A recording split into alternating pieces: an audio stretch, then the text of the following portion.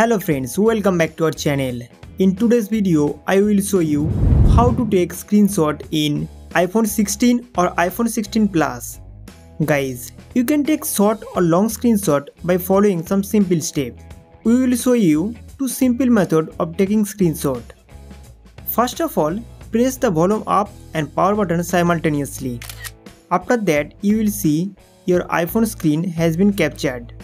Guys, now we are going to take the long screenshot. To take a long screenshot, press the volume up and power button again.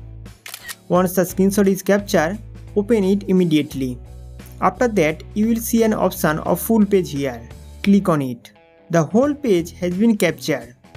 Now click on Done to save the screenshot. Then click Save to Photo. Guys, after that, open the photo application to see all the screenshot. Here you can see the short screenshot that you took first. Then you can see the long screenshot we took. So this way you can take screenshot. Friends, now I will share you another easy method to take a screenshot. First of all, go to the iPhone settings to enable it. Then click on Accessibility. Then click on Touch. Now scroll down. At the bottom you will find the back tab option. Click on it. Again click on double tap settings and set the screenshot option.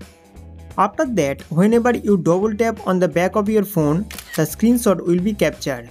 So friends, in this way you can take short or long screenshot. I hope this video will be helpful for you. So don't forget to like this video and subscribe to our channel for more updates.